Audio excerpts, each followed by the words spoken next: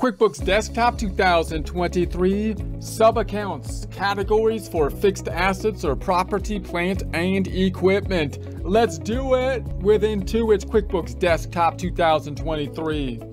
Here we are in QuickBooks Desktop. Get great guitars practice file. We started up in a prior presentation going through the setup process we do every time. Maximize the home page to the gray area. View drop down. Hide icon bar. Open windows list checked off. Open windows open. Reports drop down. Company and financial. Profit and loss change. The range from 010123 to 123123. Customize it. Fonts and numbers changing to 14. Okay, yes, and okay. Reports drop down again. Company and financial again, but this time the balance sheet. Customize it with the change in range in 010123 to 123123 and fonts to the numbers to change to 14. Okay, yes, okay. That's the setup process that we do every time. We're now focused in on the fixed assets or property, plant, and equipment, thinking about the best practices for the categorizations of the fixed assets. To do that, we first need to take a step back, thinking about what the fixed assets, what property, plant, and equipment are. Noting that on the balance sheet, we have the property, plant, and equipment. These are accrual accounts, meaning even if you're in a cash-based system, you typically have to step away from it with regards to property, plant, and equipment and do the accrual thing. So in other words, even if you paid $103,000 cash for furniture and equipment, you can't just expense it because you're going to have to put it on the books as an asset and then allocate it over the life of the asset. That is an accrual thing. Why do you need to do that? Well, you know, at least for taxes, if you're doing income taxes on it, even if you're on a cash basis for income taxes, they're still going to force you to put some stuff on the books on an accrual kind of component for property, plant, and equipment. The justification being that it's such a large deviation, there's such a big timing difference that you have to do the accrual thing for it, which kind of makes sense because, for example, if this was one purchase of property, plant, and equipment and I paid cash for it and I just expensed it in month one on the profit and loss, and I compared then my profit and loss for January to February, I would have a very skewed comparison. January would look very bad because of this big giant expense, which isn't really fair to January because really I'm using that thing that I purchased, the equipment, for like 10 years into the future. That's the idea, the process of allocating it. So that's what we have to do. We have to do this accrual thing. Whenever we do the accrual thing, it adds complexity to the system. So that's the one thing we got to take care of. Now, the next thing to note is that the subledger for property, plant, and equipment, which would break out the property, plant, and equipment by item, by thing that we purchased, is not typically something that we will account for within QuickBooks. We do have lists up top for a fixed asset item list, but this isn't really a comprehensive subledger that's going to be breaking out the accumulated depreciation per item. Because, and the reason for that is we're usually going to use external software to do that. So for example, as a comparison, if you look at the accounts receivable and I double click on the accounts receivable, this is in essence a general ledger account related to it, broken out by date. But that's not good enough. I also need a subledger broken out by customer. And that's going to be the subledger reports and the customer center that break that out. QuickBooks forces us to have those things lined up, which is nice by forcing us to enter. Well, it has its pros and cons, but it's kind of nice because it forces the subledger to be in alignment. With the fixed assets, we're not going to have the subledger in the system because one, it's quite complex to calculate, and two, we have to do it in the tax software anyways. Meaning the tax software, we're going to have to give them our data so we can properly report the taxes. So if we're going to have a subledger in the tax software, we might as well use the tax software to calculate our depreciation. We might as well use that as our subledger instead of duplicating the process within QuickBooks as well. So that's one justification as to why you would do that. Now note that the tax software has tax depreciation, which kind of starts from the basis of normal accounting or accrual accounting components, but then it deviates from that for whatever legislative purposes they want. So they want to stimulate the economy. They have bonus depreciation 179. That makes no sense from an accounting basis. but that's what they do on the tax basis. So now you've got this depreciation schedule that is really weird. So you could use the tax depreciation schedules for your book depreciation if you're a small business and you don't want to go through the confusion of having two separate depreciation schedules. Or most tax software also has the capacity to have book depreciation and tax depreciation. So you could say, hey, look, you could do your crazy tax stuff, but I also want you to do a straight line book depreciation for me so that I can have my books on something that's not crazy tax depreciation. There's pros and cons to that. You want to discuss that with your accountant. The next thing we want to consider, well, if I'm going to use a subledger outside of QuickBooks for my depreciation, I would like to set up my accounts here to tie out to whatever's on the tax software. So whatever categorization is in the tax software, I would want to make my accounts line up to them so that my adjusting entries could be as easy as possible. So typically if I look at tax software, it breaks it out into furniture and fixtures, typically the name, and then machinery and equipment. I think it has then automobiles typically, and buildings, for example, and land are the typical categories. And because it's subcategorizing all the items in those categories, those are the ones I would like to mirror on my side so that I can make my adjusting entries easy as possible. So notice here that I've got the breakout of like a sofa, a chairs, recliners. I'm trying to give as much detail as possible to support what I actually purchased when I purchased these items in the furniture and equipment. That's important because ideally I would like my subledger, which would be in the tax software, to be detailed enough that I can actually identify the piece of equipment, because if I sell or dispose of the piece of equipment, I need to be able to identify on the tax software what it is so I can write it off on the tax software on the subledger.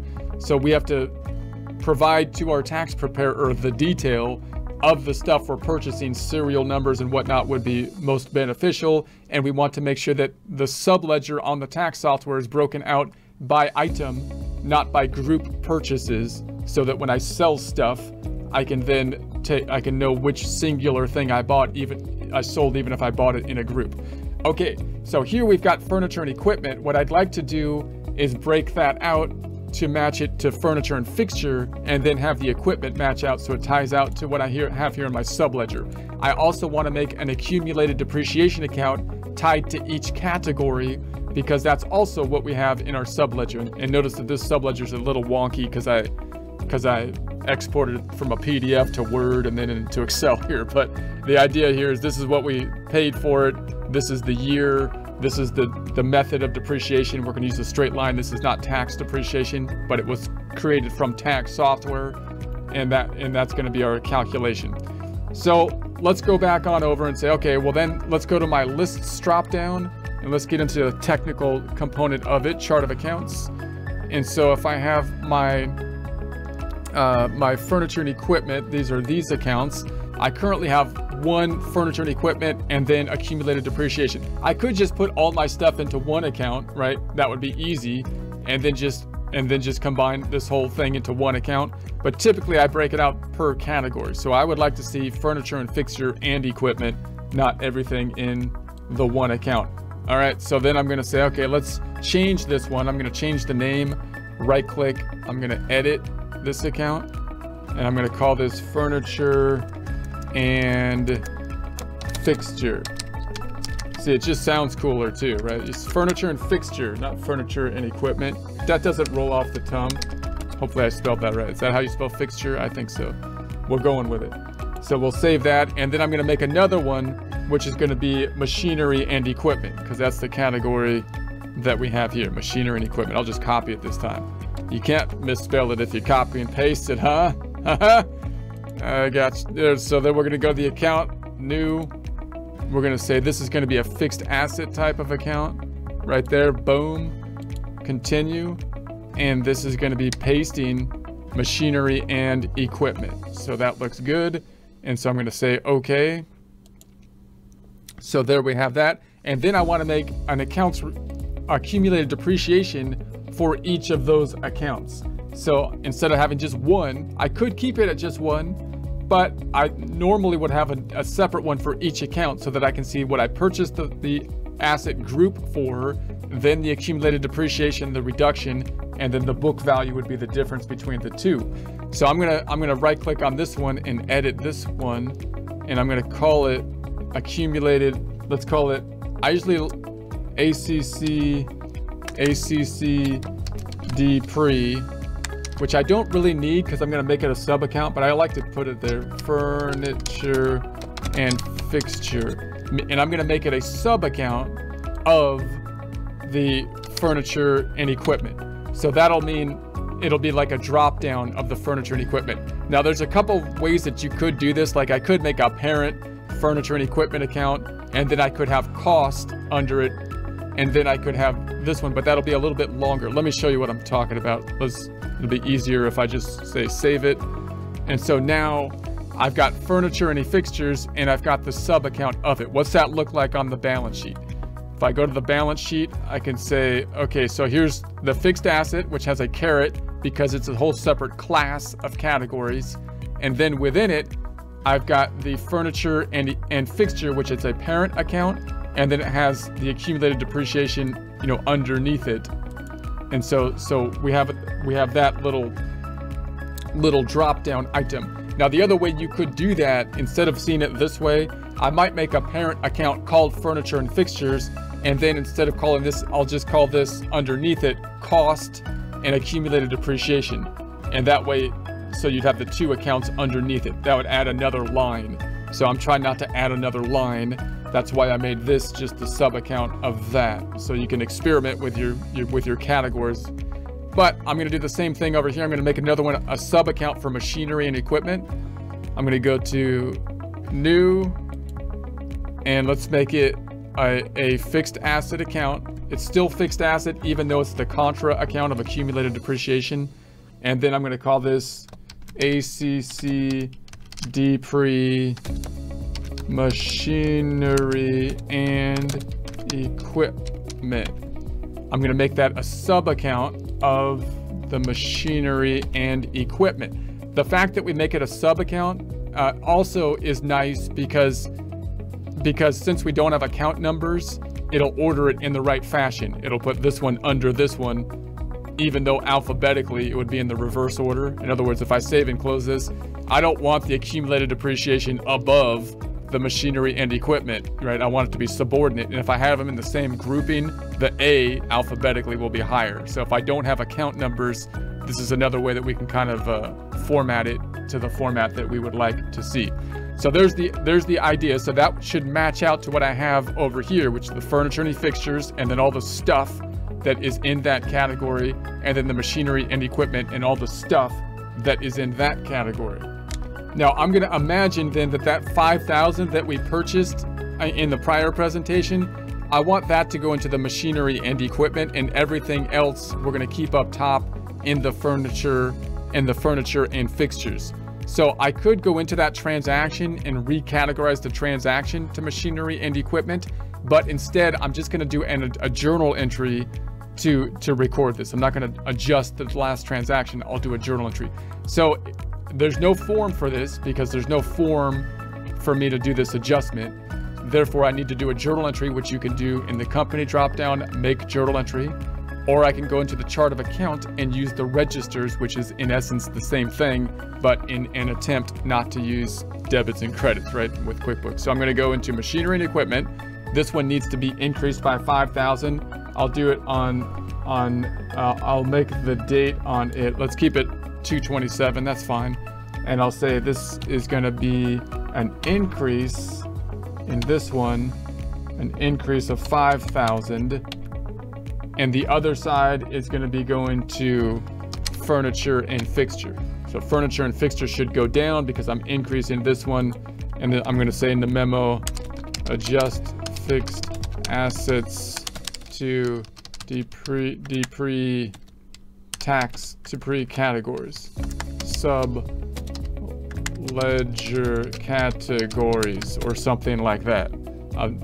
And so there we have that. If I close that out, so now I've adjusted this down to here. So if I see the balance sheet now, let's check it out on the balance sheet. We're gonna say, okay, so now I've got my fixed assets.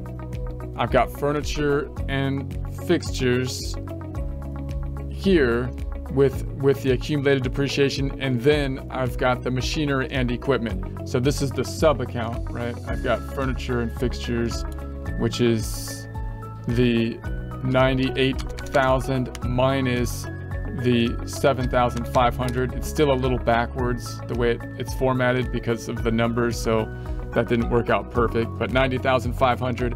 And then machinery and equipment has no sub account tied to it at this point because it's not, there's no accumulated depreciation yet. We will record that at the end of the month. Now, if I double click on this, if I go into that transaction, where did I go here? And right here. So here's the journal entry. It was recorded with a journal entry, but if I double click on it, it takes me to the register, right? But then if I double click on, and I did it in 2022 again, let's change it to 2023. Man, you gotta stop doing that. Okay. Yes. So let's close that back out. So there it is, 2023, double click on it. And then if I double click on this, there's the journal entry.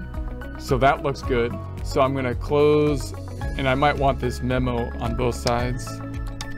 So I'll save it and close it. Boom, boom, boom. So that looks good. So if I just tie this to my ledger, notice that this 98,000, if I double click on it, we had 75,000 from the prior period. If I was to try to work this with my tax software, that stuff will already be there from the prior period. That's everything from 2021, we're gonna imagine, which was, let's just cut out the zeros, 15 plus 23 plus 12 plus 5 plus 2 plus 3 plus 7 plus 8. And that's the 75,000, right? That was there before. It already has depreciation related to it. That's what this column is. I know it's a little wonky here, but that's what this column is, which adds up to the 75,000. So the 2143 plus 3012 plus 857 plus 357 plus 119 plus 179 plus 417 plus 416, 7,005. That's the depreciation that was recorded, 7,005. And then we had the purchase of the 7,500 in the current period. So in the current period, we purchased these items, which is 22, 7,000 plus 3,000 plus 2,000 plus 4,000 plus 5,000 plus 2,000 was the 23,000 total, which is going to be the 7 and the 5 and the 16, which is actually, no, it's just the 7. It's just the 7 and the 16, and then the 5 we took out.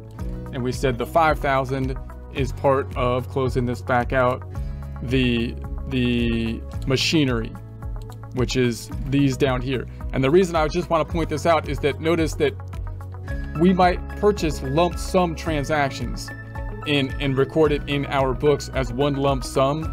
So when we purchased like this 16,000, that might be one couch, but it might be multiple things.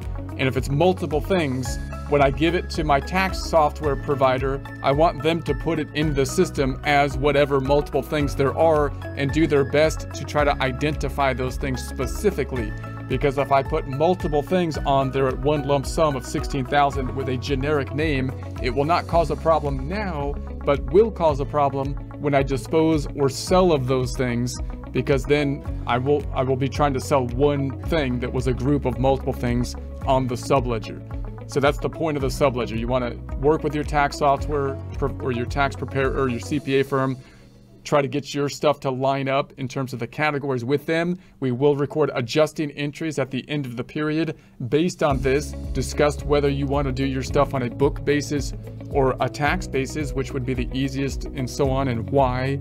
And then see that when you're giving them the information, that they should be putting the information on in detail to make the future easier when you dispose of the equipment. You want to basically verify that is taking place, because that'll make the whole process basically as easy as possible. Okay, we will return to this when we do the adjusting entry process in the adjusting process after this month of data input.